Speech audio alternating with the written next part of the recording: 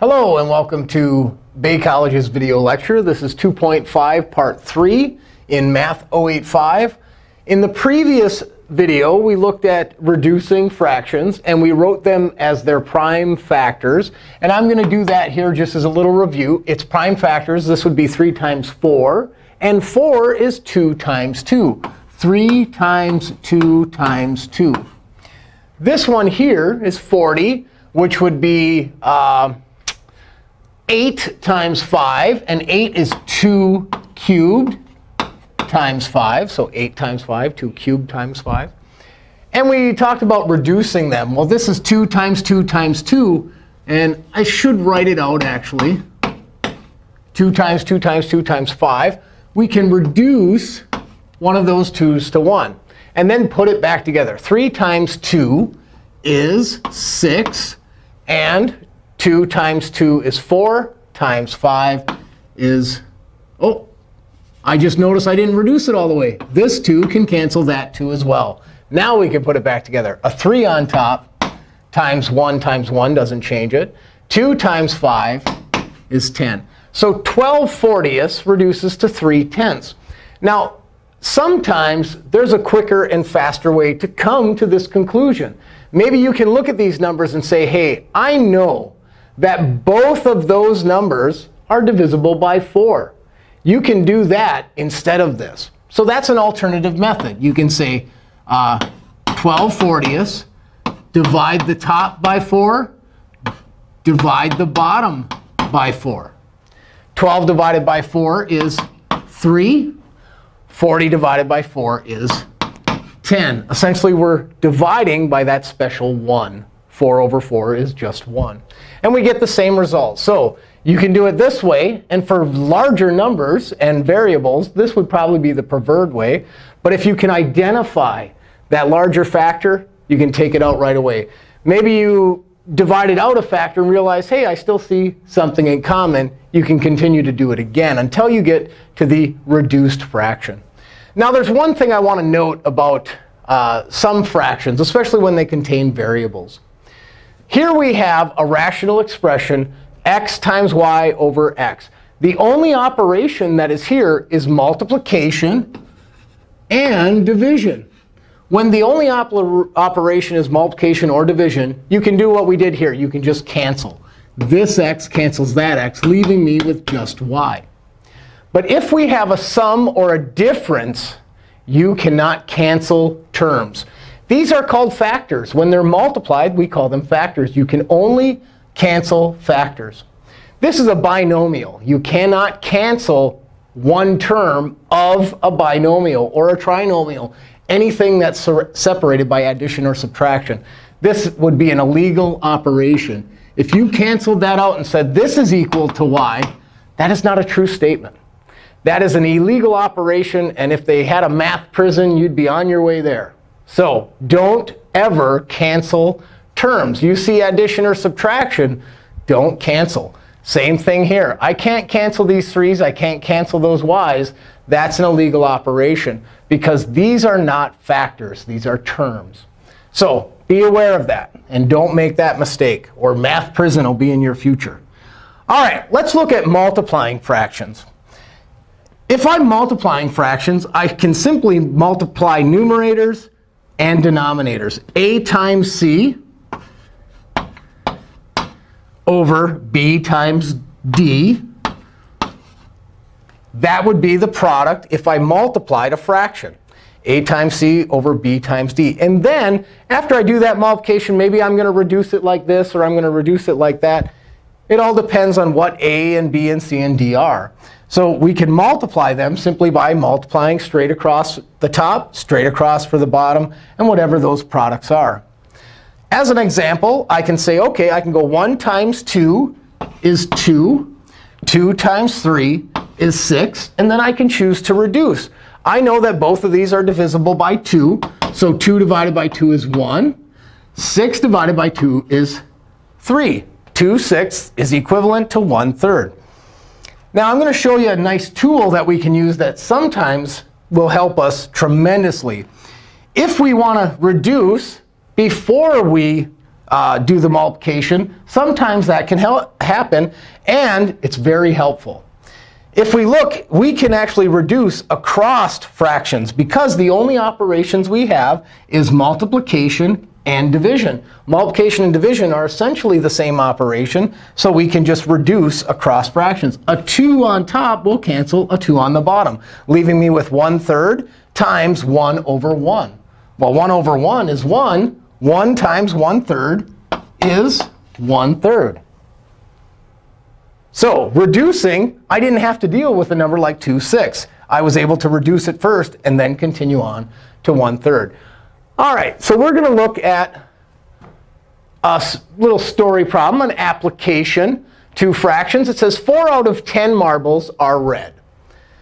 What fraction of marbles are not red? Well, 4 out of 10, I can write that as 4 per 10. This is the number that are red. Red marbles in this bag. But the question asks, what fraction of marbles are not red? And I suppose I need to have my question mark there. What fraction is not red? Well, if there's 10 marbles and 4 of them are red, I have to think about this as, well, how many marbles would still be in the bag if I took the 4 red ones out? Well, I would have 6 out of how many? 10. But what do I have to do with my fractions? Well, what we've seen in the previous video is we had to reduce our fractions. I recognize 6 and 10 are both divisible by 2, so this becomes 3/5. 3/5 is the fraction of marbles that are not red. So 3/5 are not red. All right, let's look at a few examples. And when we have the opportunity, reduce before you multiply. Let's look at this one, 2/15 times 5/4. So we have an improper fraction and we have a proper fraction. We're just going to multiply them together. I could multiply across the top and then multiply across the bottom. And whatever I get, I would then reduce. But I'm going to reduce first, because if I write this as its prime factors, 15 is 3 times 5. A 5 on the bottom can reduce a 5 on the top. 4 is 2 times 2. So I wrote that as 2 times 2. A 2 on the top can cancel a 2 on the bottom. So let's see, what's left on top? Well, this reduced to 1, and this reduced to 1. 1 times 1 is 1. 3 times 2 is 6. So I did that multiplication, and the biggest number I had to deal with was this 15 back here. When I did the multiplication, I had 1/6. Relatively small numbers that we can work with. Let's look at this one here. Sometimes it's helpful to assess the fractions before we do any reducing, before we do any multiplication. I look at this and say 3/6. Well, that's something that can be reduced. It's 1/2. So I could rewrite this as 1/2. I reduced the fraction itself before I even did anything else. And now I can look and say, hey, a 2 on top can reduce a 2 on the bottom. And the only thing is left is a 1 times 1 times 1. So 1 times 1 times 1 is 1. And 1 times 1 times 9 is 9. Multiplying by 1 is super easy. So if you have that opportunity to reduce something, simplify it before you do any operations.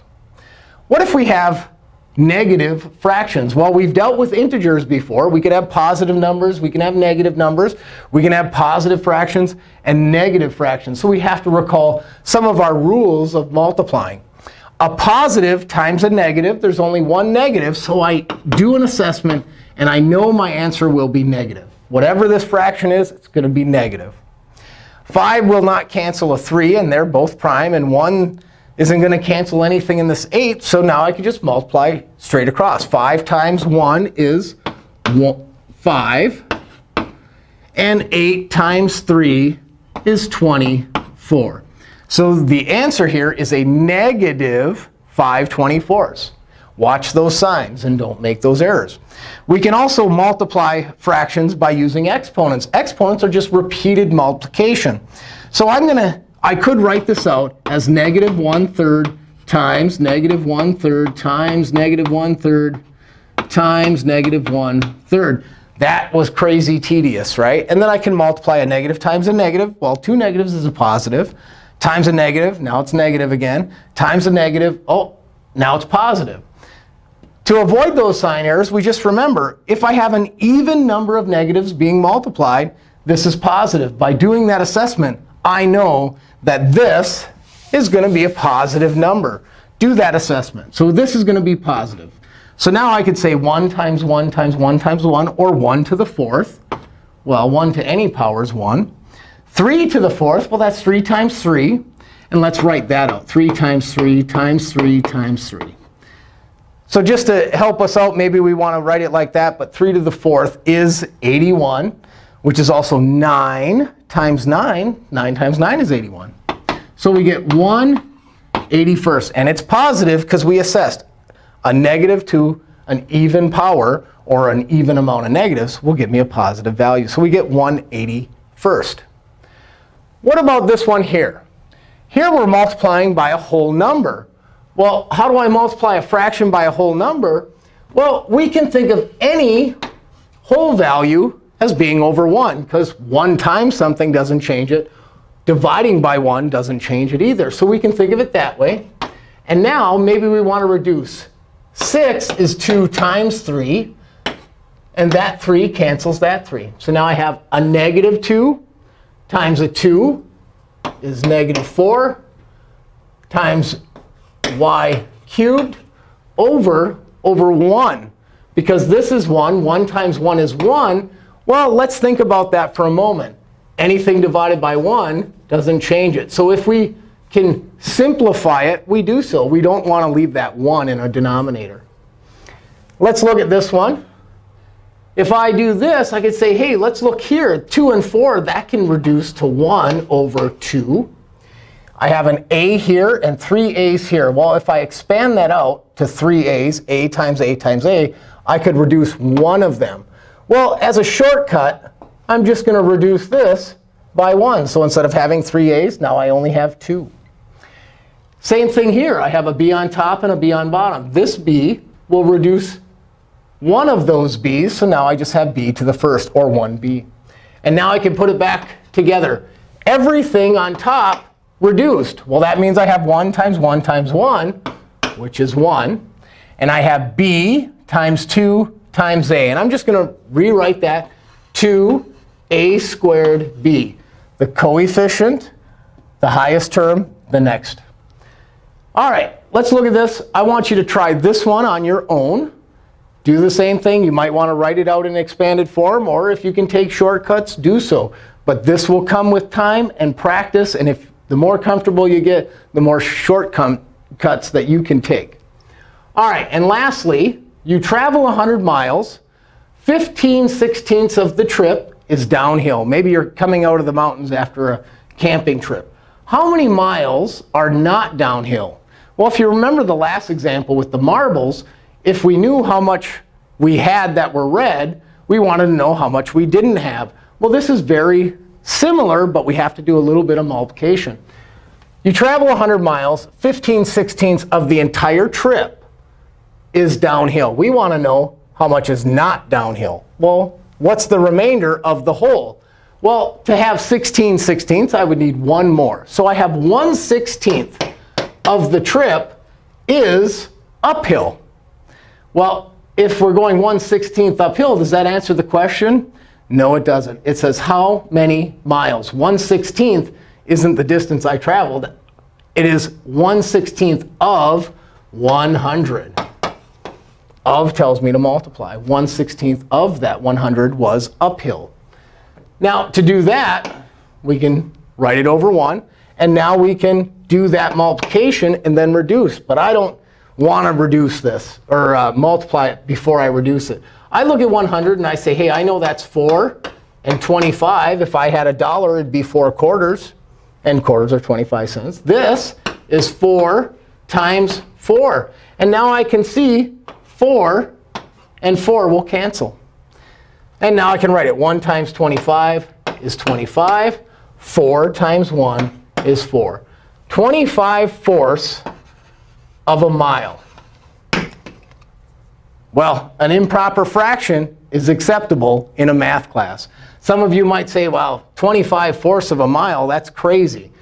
Well, you can actually write that as a mixed number, and we'll talk about that in a future video. But 4 goes into 25 evenly 6 times with a remainder of 1. 6 1/4 miles. So go ahead and find these problems, work them out, do your homework, do the repetition, and you'll be successful in this class. Thank you for watching.